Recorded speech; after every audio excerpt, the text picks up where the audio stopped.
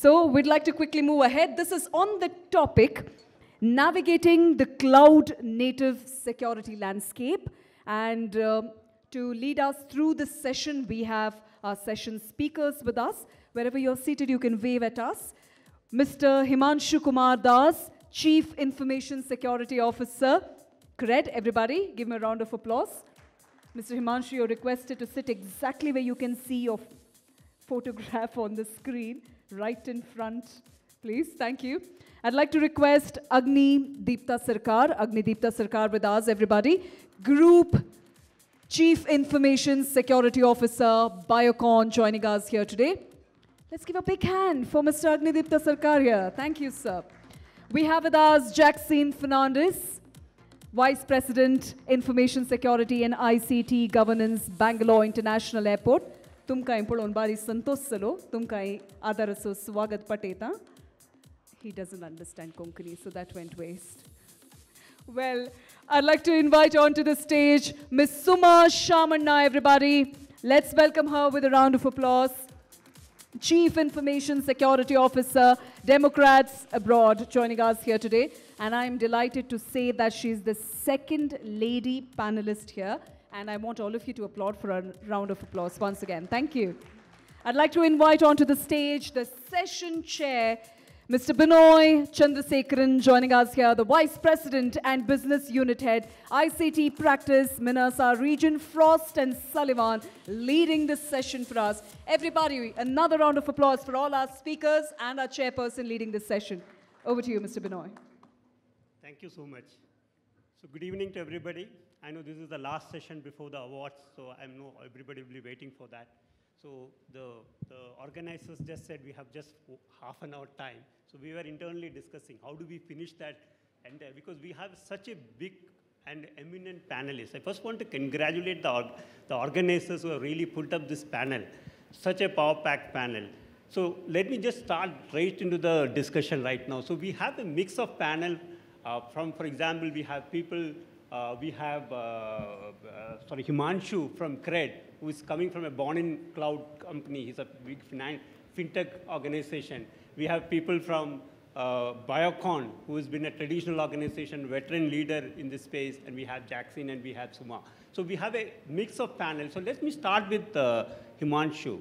So Cred being a born-in-cloud company, so we all want to learn from you in terms of how do you deal with, so because cloud-native applications and cloud-native security is one of the most important subject in this market, because the entire world is moving to cloud, and the pace in which everybody is moving to cloud is really become very fast, and how do we manage the security in this entire thing? So let me start with you to explain about, and let us give some insight about what are the best practices which you follow in being in a born-in-cloud company. Great. Thank you so much. Super privileged to be part of this panel. Thank you so much, Benoy. Thanks for the introduction. So to start off, my name is Himanshu, and I'm part of Cred. We are almost close to 5 years old company, born out in cloud. Before I jump into the question of cloud-native security, right? So I want to start from very basic on how the whole ecosystem works in cloud, right? And the very first thing to understand and establish here is the shared responsibility on cloud, right? You have a cloud service provider, there are multiple cloud service providers out there in market. And the first and foremost things to understand is what is the shared responsibility model in the cloud, right? What is that cloud service provider from a security standpoint, from a business standpoint is going to support you, right? Once we have established that, the second and most important thing is going to be to understand what we as a customer are responsible for on the cloud, right? And when you think about customer, again, I'll try to break down things so that it's very simple, right? One is obviously the business aspect. The second is what is cloud providing, right? On the business aspect, obviously the business as a company, we have seen that business wants to move very fast and wants to keep up with the technology that cloud is going to provide, right? And there are always challenges in terms of looking at business, different aspect of business, be it in terms of finance, be it in terms of data, be it in terms of customers, right? So the whole business angle becomes very, very important. The second aspect is on the cloud part, wherein cloud has a lot of offering. Cloud has IaaS, PaaS, SaaS, And it is very contextual to the company that you are in, right? And depending upon all these aspects, the whole security aspect or the security posture is going to change, right? And the third part on the cloud is basically on what is really cloud providing you, right? So if you have to fundamentally look at things, cloud is providing us three things, right? Cloud is providing us compute layer, cloud is providing us network layer, and cloud is providing us data layer, right? So to start off with all these things, the security on all this aspect becomes very, very critical for all of us, right? If you look at the compute layer, then on the cloud itself, there are multiple ways, you can use compute layer, right? And when you look at compute layer, the challenges starts to emerge from there itself, right? And the way you basically look at business on the compute layer is going to basically evolve, right? Earlier it was all VMs where you were using VMs a decade back or so, couple of years back. And then you had like a managed services, right? Wherein things like Kubernetes, Fargate, all of these evolved, right? And slowly things are going into serverless mode, right? So the security landscape in each, be it on the VM, be it on the managed services, be it on the serverless, are ever changing, right? So there are always challenges in how do you basically manage these expectations and manage security on each of these changing landscape, right?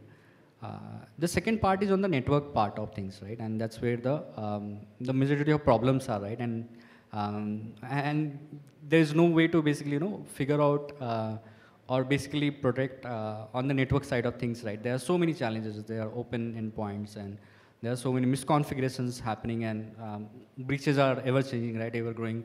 You keep on hearing about a lot of cloud breaches because of misconfiguration, right? And at times, network becomes like one of the crucial, entry point to a lot of breaches that you have seen, right? So network again becomes like a challenging aspect on the cloud. The third and most important part is the data layer, right? When data at the end of the day for a lot of companies is going to be like the crown jewel, right? You want to protect your data, your customer data, your vendor data, your merchant data, your finance data. So all of these actually plays a very, very important role. And when it comes to data, specifically in context of regions, right? Be it in context of India, be it in context of outside of India, data sovereignty, data governance, all of these sort of plays a very important role, right? So ensuring you have a proper data protection controls in place, again becomes very, very critical for any organization born in cloud to prioritize altogether, right? And I think we have panel member who can touch upon a lot on the data aspect also, right? So I think these are my thoughts. These are the challenges I see in the cloud, born of cloud. These are some of the fundamental challenges that I have faced basically myself. And thanks, Himanshu. I'll come back to you. Before that, I think let me hear from Jacxine, who has been, I will call it a hybrid organization, Bangalore International, India International Airport. So I want to hear from you. How do you perceive this market, and what is your journey in this, and what's the key advice which you want to give to similar companies like you? Thank you very much, and good evening, everybody, and good evening to the rest of the panel members. Hybrid, proudly so, and most likely will stay so. So that's first. I think for a few organizations, unlike Himanshu's born in the cloud and growing in the cloud, some organizations will stay hybrid, simply because the nature of the business that we are in requires us to be hybrid. So from that perspective, I think Mr. Shetty, who was there before us, Nivia's wonderful presentation, I think he touched on a few of the reasons why organizations should not go to the cloud. I think because to a certain degree, a percentage of organizations have gone to the cloud because of what I think in the industry we call FOMO, fear of missing out. My neighbor was doing cloud, so I did cloud. Everybody was doing cloud, I did cloud. So, and what happened is what Mr. Shetty very succinctly put up is that I had an application here, I provisioned a workload up there, I shifted it out. So the entire lift and shift happened. And then when the bill came is when everybody's reality sunk in. So from that perspective, I think we have taken a very meticulous approach to see why do we need it on the cloud. Is there a business case for it? I mean, is somebody going to be accessing it from somewhere else? I mean, if it is an internal system that nobody has ever, we are going to leave a little outlier called the pandemic out of it, because then you have other means of doing it, and cloud is not the only answer there. But at the same time, business justification on why it has to be on the cloud is a conversation that not only currently or even in previous organizations and for other organizations that they need to take for this. So like I said, if it's more, and the way we've approached it is actually quite simple, not rocket science. Is it transactional? Does it have quality conditions with regards to throughput and response times and everything? Might as well see if you want to keep it on-prem. If it is more analytical nature, you're doing big data and everything, then think about whether the cloud works for you. Again, this is from more a traditional organization perspective. And of course, everybody will have their own recipe to why they want to go to the cloud. I think this is my few cents on that. Okay, thank you so much. Now, Mr. Sarkar, Biocon is a very large organization. It's a very traditional organization. I will probably call it as a brick and mortar company which has grown from small to become a very big, large organization.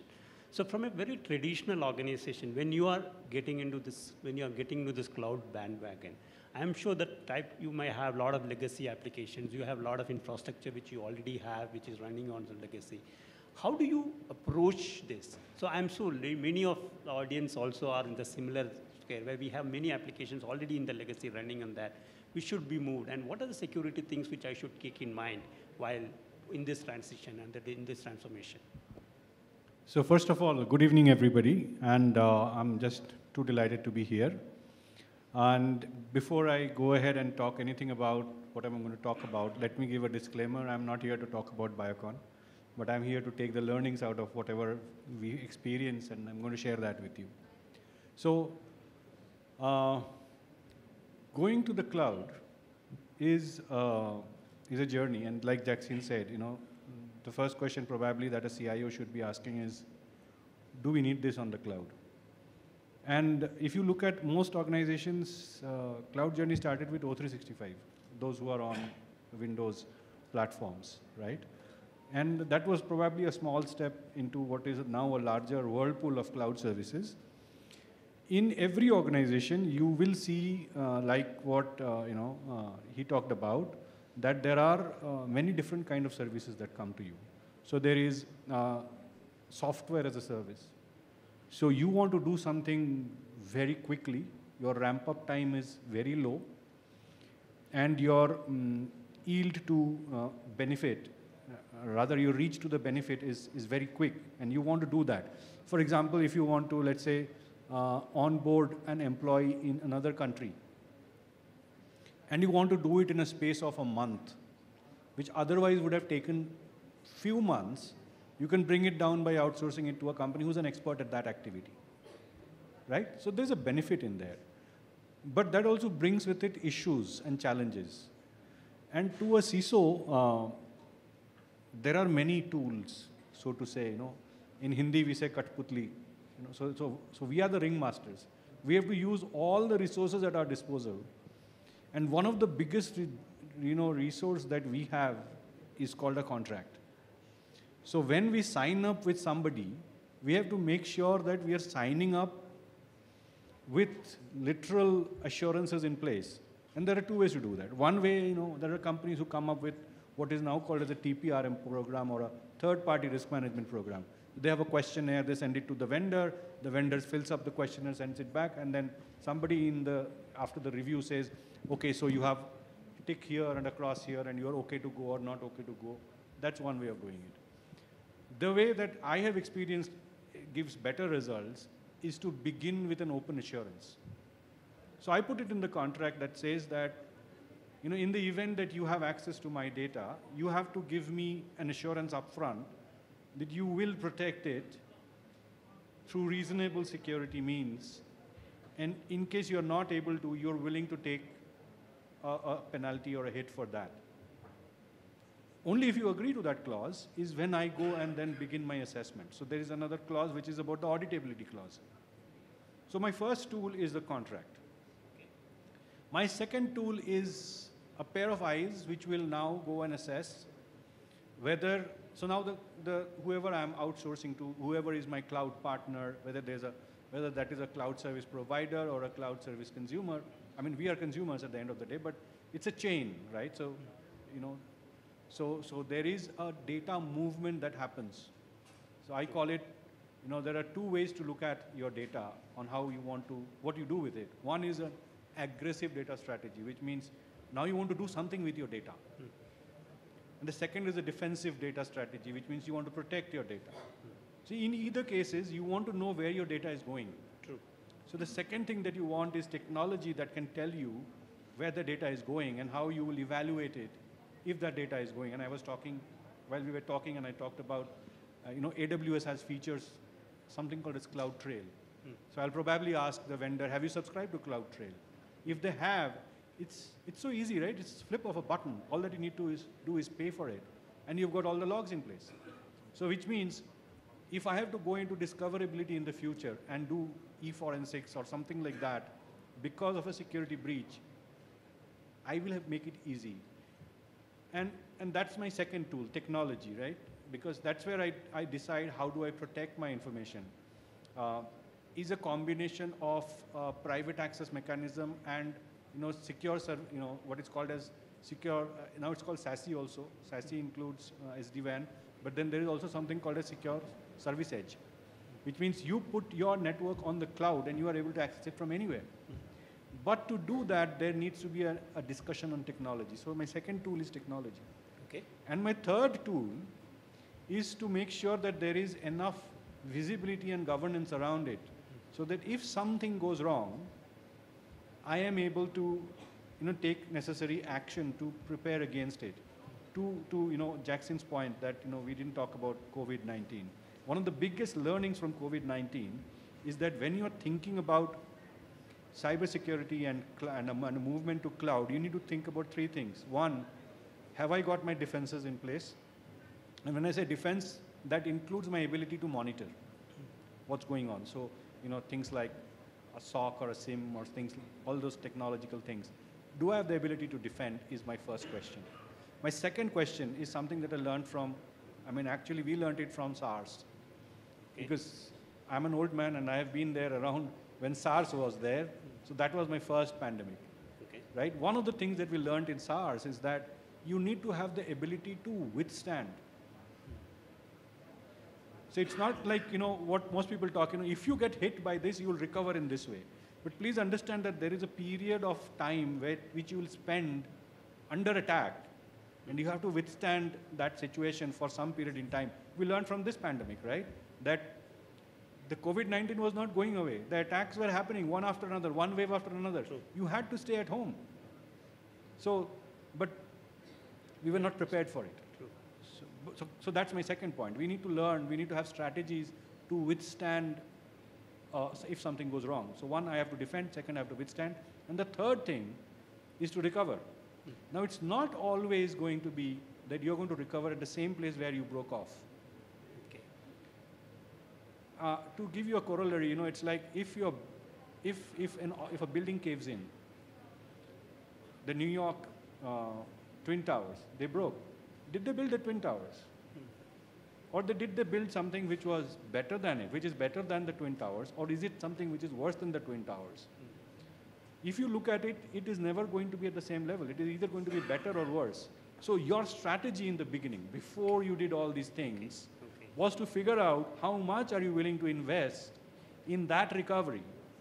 Whether you're willing to take tangible losses or tangible benefits. Now, it's not going to work out every time, but it's a strategy, and that's how your investment will happen. And that is why when you move from a traditional organization to a cloud-enabled organization, these questions matter. Okay, so brilliant point, sir. So I think you were touched upon a very important talks about risk and governance. So we have Suma with us. She is a veteran in the risk and governance part. She's a CISO for one of our organizations in that space, and also CISO for Democrats Abroad. So being in an NGO, worked in NGOs as well as in the corporate, how do you deal with the risk and governance from a compliance perspective, and what are the best practices which we need to adopt? Thank you so much, and good evening, everybody. And this is a very interesting topic, risk and mitigation, and also data we know is the currency at this point in time. So with the data being on the movement, data idle, which is what we see on the cloud all over the place, how do we mitigate and what kind of data loss can is acceptable? And in an event of a breach, which is imminent, compliance, do I have the CIS controls in place? Most of the companies say, I don't have budget, what do I do? So I said, no, most basic, CIS controls. Then go to NIST 800. And then let's start looking at building on top of it. And then incorporate the governance, so most of, many things, so we can capture human errors by automation. And then the subsequent controls in place, so that should be able to delegate quite a bit of risk assessment and risk monitoring and management. Okay, so I think let me just go into some of the key challenges which we see in this cloud native security application. So I just want to probably start with one or two. One, of course, is visibility. So everybody says, if I have visibility, I know I'll be how to deal it. Sometimes even I don't have visibility on what are the problems. So from a strategic perspective and from a tactical perspective, what are some of the best practices which you do to increase the visibility and deal with this visibility? Probably, Jacxine, you can give your point. Anybody can probably pitch in your view. I'll start off and pass it. I think visibility is like money. We want more. But I know what I'll do if I have $1 million. I know what I'll do if I have 10 million, 100 million. But I'm lost if I get a 10 billion. I don't know. My visibility was only up to 100 million. I don't know what I'll do with 10 billion. So I think visibility works a little bit that way, in the sense that what is it that you want to see, and what are you going to do with that visibility? So from my perspective, and I think we discussed briefly on that, there are two ways I see visibility. One is what all is provisioned up there. When I say up there, I'm talking cloud. What all is provisioned up there for the organization? I mean, is it just those workloads which you initially thought, or did somebody else have access? Coming back to Suman's point, how many people have the access to create that up there?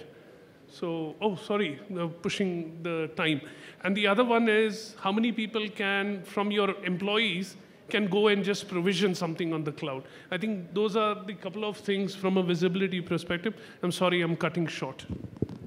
I'll just quickly add a few more things, right? So just adding on top of what Jacxine mentioned, I think from a visibility point, you have east-west traffic and north-south traffic, right? And largely, if you have to bring visibility or solve for visibility, then you need to have like a situational awareness within cloud, right? How is your data moving? How is your traffic moving within cloud? What are the preventive controls? What are the detective controls? How you are going to react to a situation? And I think adding to Sarkar's point as well, in terms of having proper SIM and situational awareness in place. Like if there is an event that is happening, are you aware about that, right? Are you, do you have like a velocity check in place, and do you have, are you aware about the whole data flow within your ecosystem, right? So some of these points again adds up to visibility in the cloud when you're solving for visibility in cloud. Well, I know I don't have much time. I'll just take a minute. But there is one area that has been a point of concern for ever since the internet has been in place. And trust me, as I say this, probably there is no one who's covered for this problem yet. And as we move more and more into cloud services, insecurity in DNS is going to be a major challenge. But there are not many who are focusing on it, because in most organizations, DNS is something like, fill it, shut it, forget it kind of story, right? Once you have subscribed, it is over. But trust me, with the kind of weaknesses that are happening today and what will happen tomorrow, more and more attacks are going to come through weaker DNSs. And those organizations who do not have a clearly segregated or demarcated area between the between what you show to the internet and what you're doing inside, right? The attacks are going to be more and more lethal, effective, because they can get access very quickly unless you fix your DNS problem. Thank you. Thank you so much. I think I've already got warning that we have already passed the time. So unfortunately, we couldn't cover a lot of, it's a very interesting topic. I think the time is a little limit. Thank you so much for all your valuable insights, and thanks to organizers for doing this.